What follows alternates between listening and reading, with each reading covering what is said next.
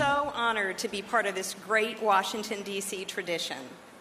On April 11th, the museum will celebrate the 10th anniversary of our opening here on Pennsylvania Avenue, and today marks the 10th consecutive year that we have had the privilege of kicking off the Cherry Blossom Festival with the announcement of the peak blooming season.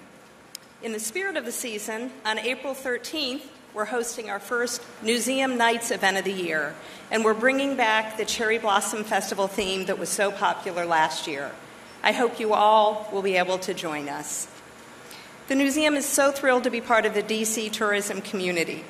We proudly support Destination DC, Events DC, the Cherry Blossom Festival, and all the fantastic museums, hotels, restaurants, and attractions in our city. I thank you all for being here, and the museum extends a special thanks to Diana Mayhew and her team for the tireless work they put into bringing magic to the nation's capital. Thank you.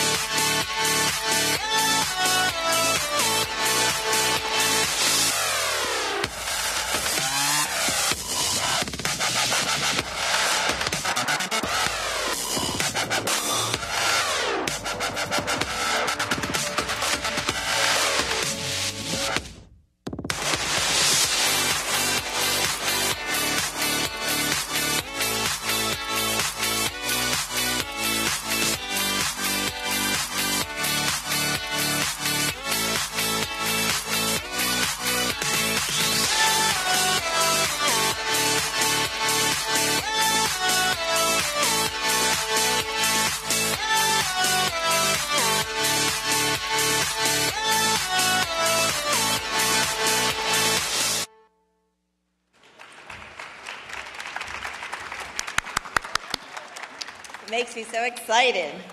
Good morning, everyone. I'm Diana Mayhew, president of the National Cherry Blossom Festival.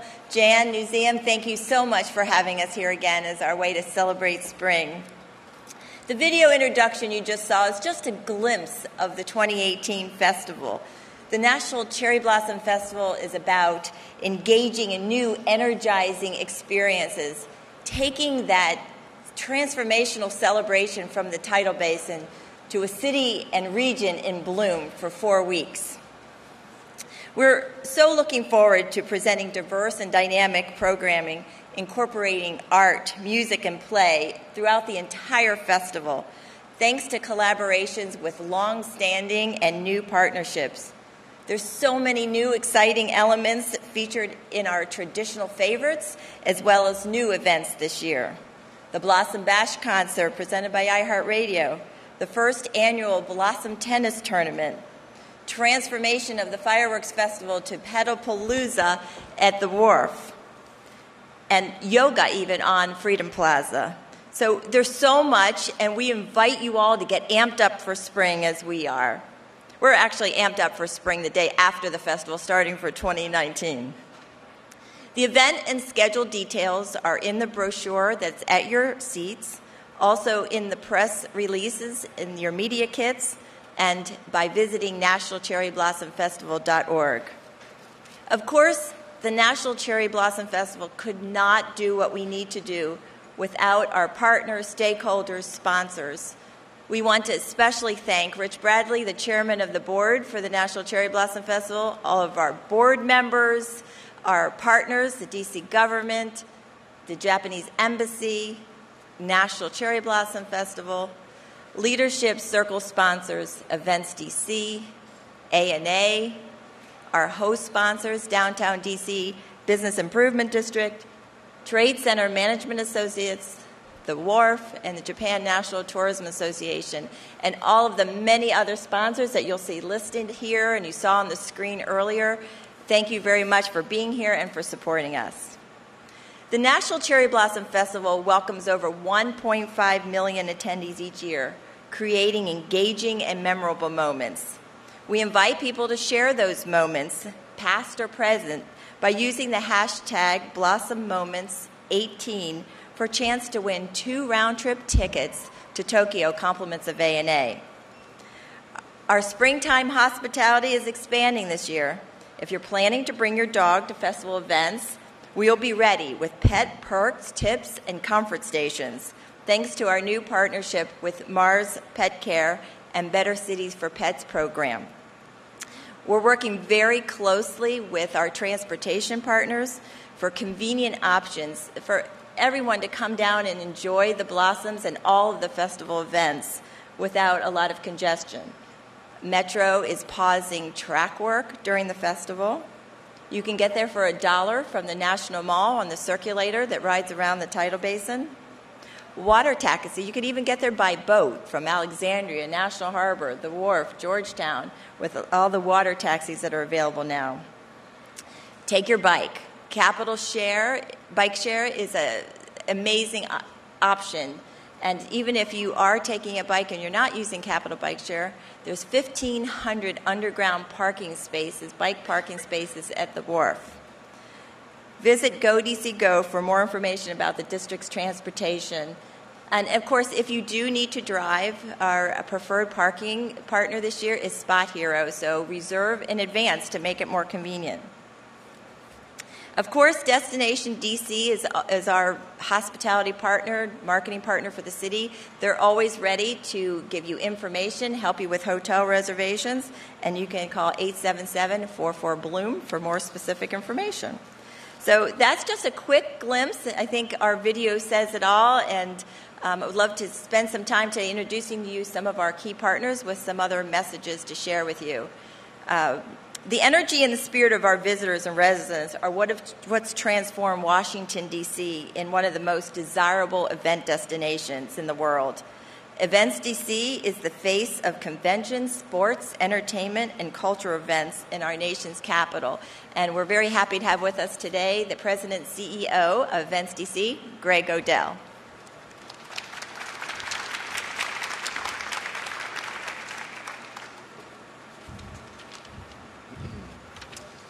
Well, good morning, D.C.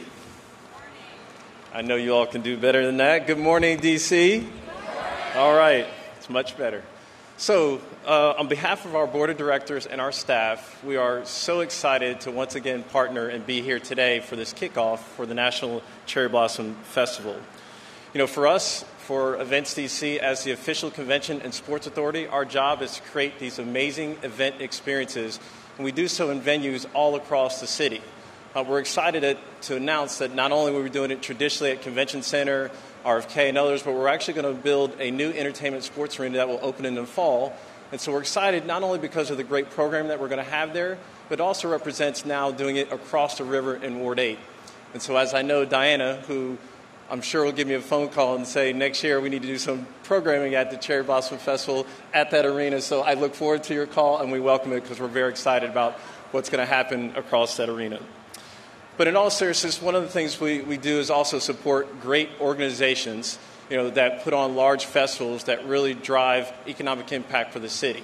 And you've heard me say this many, many times, but I can't say it enough. There's no better partner than Diana, her staff, and the board of directors for their continued success in what they do with the festival. So please give them another round of applause for all their great success. So for Events DC, we're excited to be presenting the parade again this year. That will occur on Saturday, April 14th. It will be syndicated nationwide and also online live stream as well.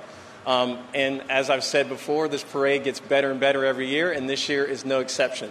So as you saw in the video, and I'm happy to announce, the Grand Marshal will be none other than the superstar of the ABC The Chew, Carla Hall. Please give a round of applause. We all love Carla. But there's more. We're also going to have voice contestants Billy Gilman, Sarah Patenda. We'll have a country singer, Ty Herden. And then last but not least, my favorite, as was also shown in the video, the throwback R&B artist, Arrested Development. So they will actually be on the Events DC float. I'm not quite sure how we're going to have all those people on one float, but we're excited. It will be one big party, but you certainly don't want to miss the parade. Lots of great entertainment, and certainly for everyone to enjoy. Also, what's noteworthy this year is that the festival's artists, the official artists of the festival, is also going to be participating in creating those floats as well this year. So we're very excited about that as well. Her name is Maggie O'Neill, by the way, and we're excited. Please give Maggie a round of applause as well. So last, and just in closing, I want to say that, and Dinah has echoed this many, many times, that across the globe we should all be proud is that people equate the spring with Washington, D.C., not just here in Washington, not just the nation, but across the globe. So we're very excited about what this festival has become. But I also say I think it means a lot to us who are in Washington, D.C., because it really is a rebirth for all of us. And so as we see the cherry blossoms bloom, we're also in bloom as we're showing this great city that we all have come to love and we're so proud of. So thank you so much. Have a great day today. Look forward to seeing everybody at the parade as well and the festival. Thank you so much.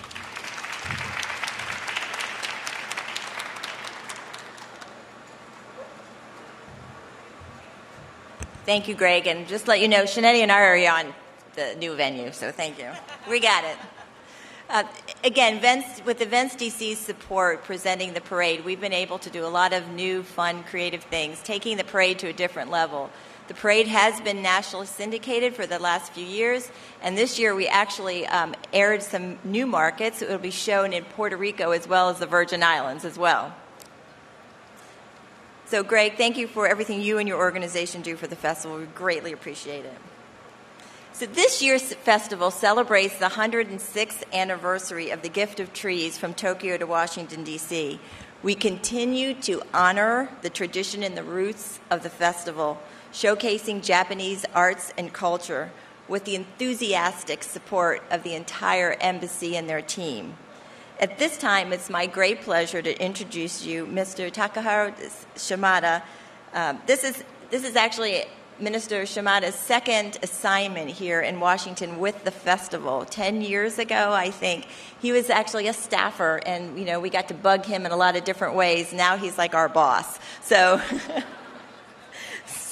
we've learned to be really nice to him. So we do appreciate everything. And at this time, please, Minister Shimada, would you like to come up and say a few words?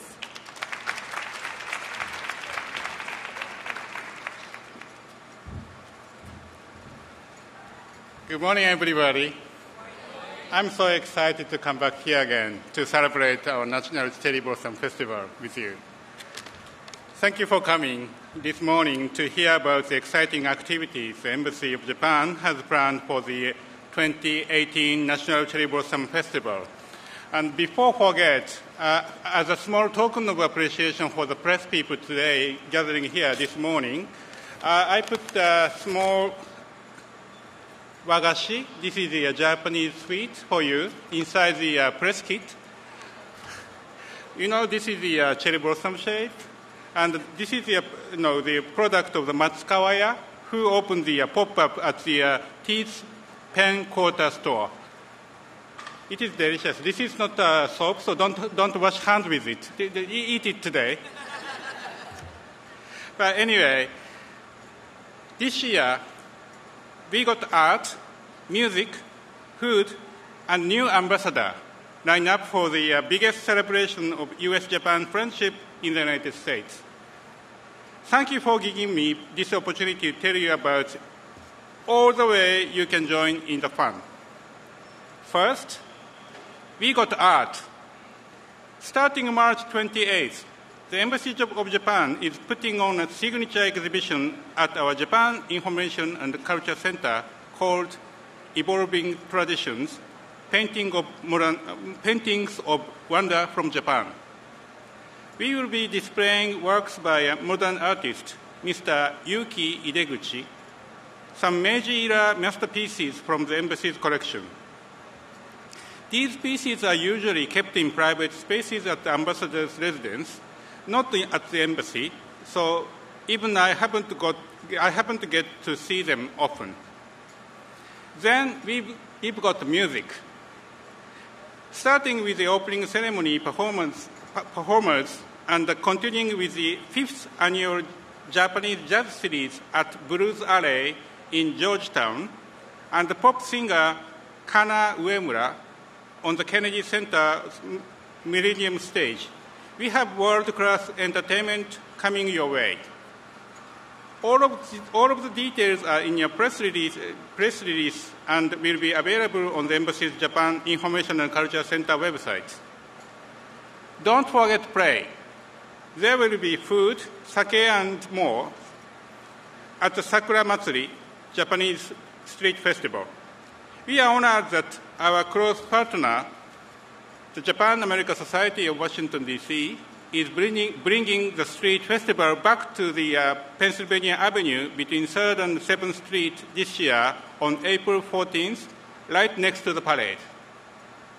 They will have beer and sake tastings, a cosplay costume show, musical and cultural performances, food stalls, and so much more.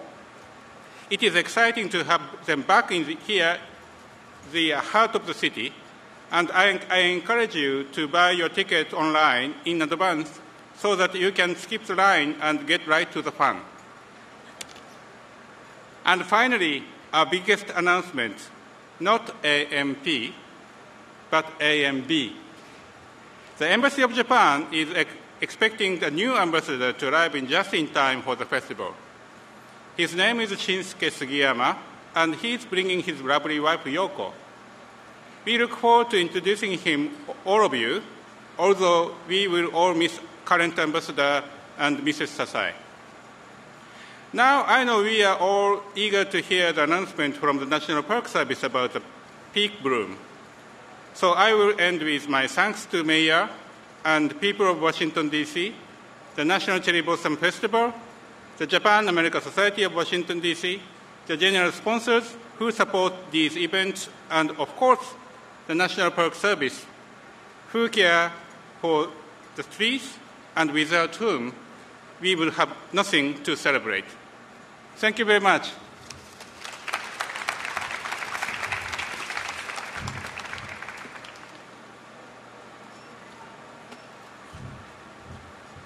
Thank you, Minister Shimada, and the entire staff here from the Embassy for all you do. I think many of you have heard me say this before, but I'm going to say it again. It's worth repeating. The National Cherry Blossom Festival, although it's beloved and known nationally and globally, it is still our hometown event. It is important for us to engage the residents, to make sure we offer fabulous amenities for our city, and everybody knows that it belongs to Washington, D.C. So at this time, it's really my pleasure, again, to thank the District of Columbia for the incredible support that constantly helps us with services and funding to get what we need to get done.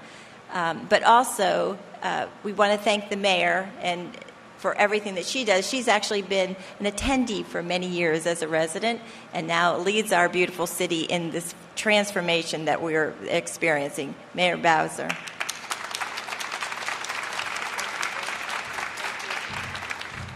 Well, good morning, everybody. I am very delighted to be here and just as anxious as all of you to hear about our peak bloom dates.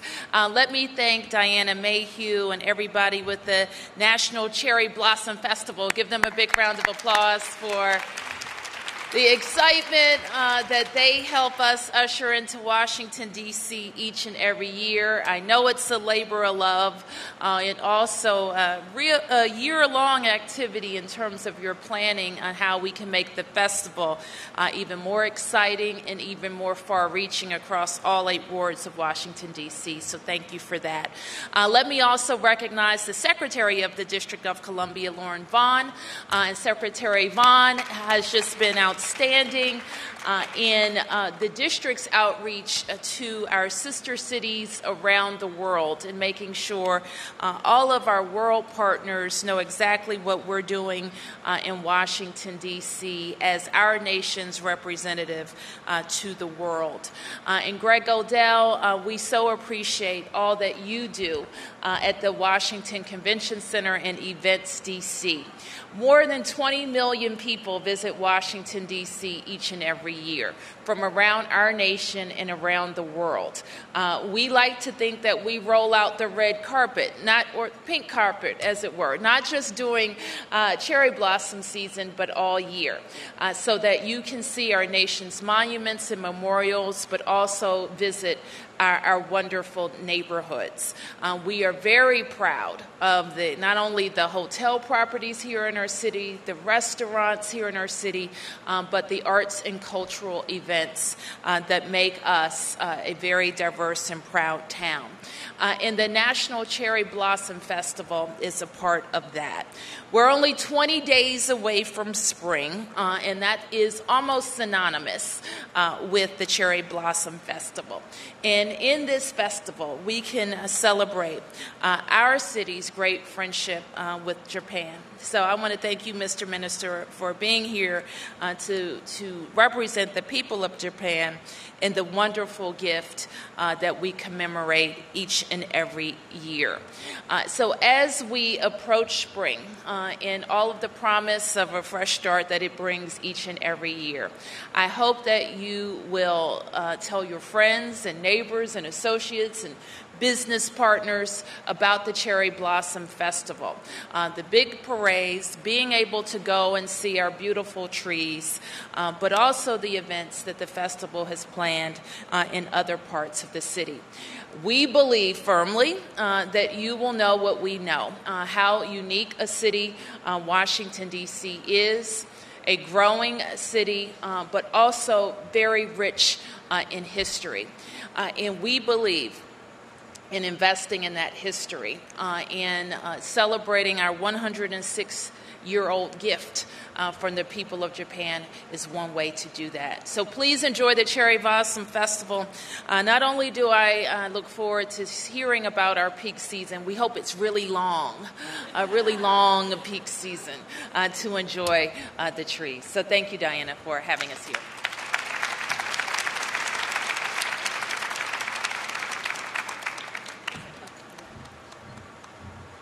Okay, just remember, whatever the peak is, the blossoms bloom before and they bloom after.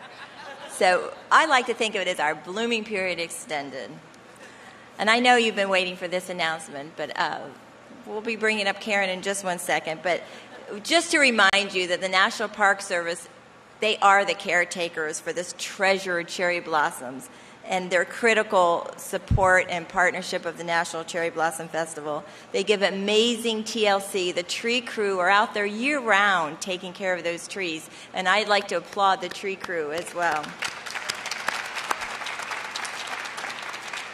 Also, we have here today Catherine Townsend from the Trust for the National Mall. It's here someplace. I just wanted to point her out.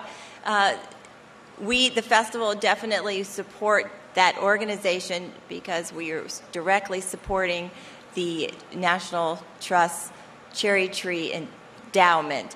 And that is a fund that we are helping to support to care for the trees for the rest of their lives. So if the budget allows to have the trees pruned once a year, then this endowment will help 2 or 3 times a year to keep the trees in good condition. And the pin that you have today is a representative of a support for the tree fund. Any of the merchandise that is supported and purchased by the National Cherry Blossom Festival supports the festival, and then a percentage of all the pins go to that tree fund. So just to let you know that, you can actually go to the museum to buy merchandise. You can go to Union Station to buy festival merchandise. So again, it looks beautiful, it feels beautiful, and you're supporting. So at this time, it is my pleasure to bring up Karen Cucurullo, Acting Superintendent, National Mall and Memorial Parks, to give you the overview of the National Park Service's activities during this year's festival and the much anticipated Bloom Date.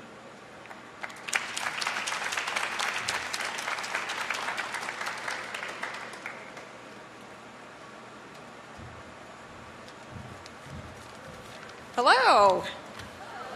Oh my. Oh, thank you, Diana. I'm so happy to be here on behalf of the National Park Service to be part of our nation's great springtime celebration. We are so proud to once again be partners with the National Cherry Blossom Festival and welcoming visitors from around the world who come here to our nation's capital to witness this incredible fleeting beauty of cherry blossoms.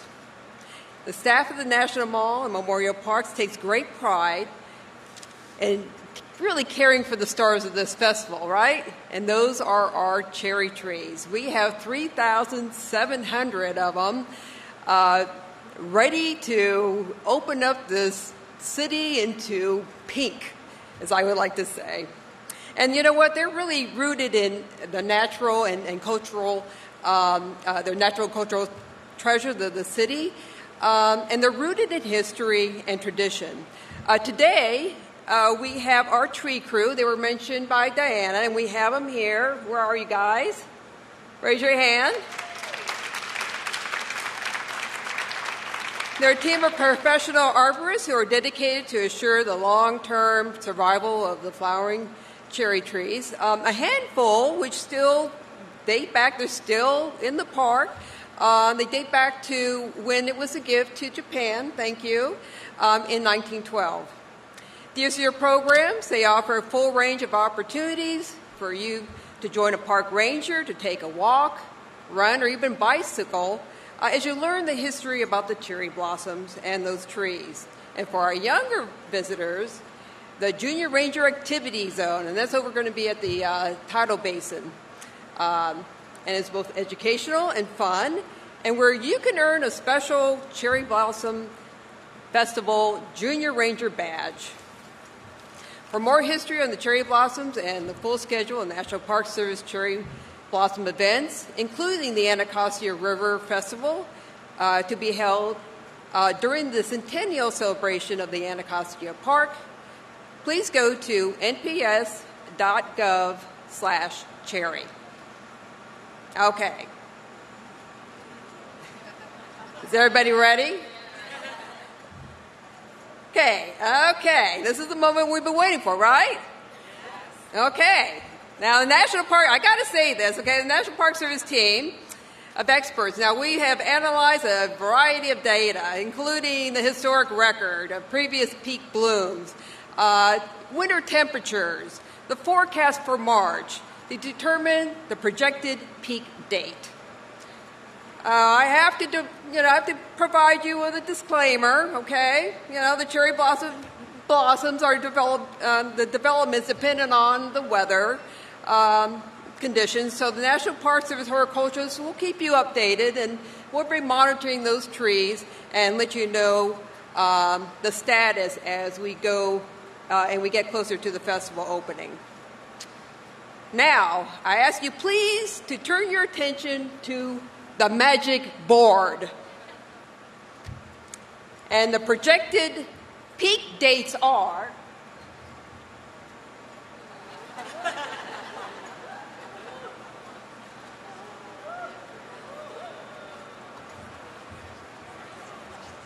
March 17th to March 20th. Come on, let's be... Isn't that exciting? We're going to have lots of spring this month and into the Capitol. We are so excited about the festivals. And now I'm going to turn the podium back to Diana, who will give us a preview of what's to come during this festival. Thank you. There we go. So exciting. So what does this mean? So again, thank you, Karen. So to coincide with the blooming of the cherry trees, the National Park Service and National Cherry Blossom Festival will be ready.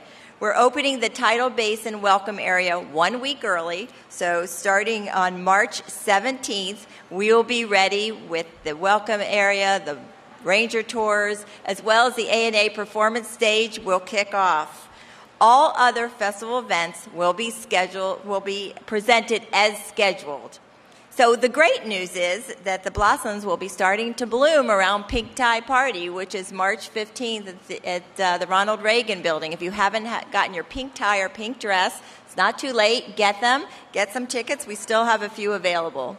So again, as we conclude today's program, we want to thank Jan, Scott, and Pam, and everybody here at the museum for having us. Thank all of you for bringing this enthusiasm. And I absolutely need to thank my amazing team, staff, for putting this together and for being there every day of the year. So thank you so much.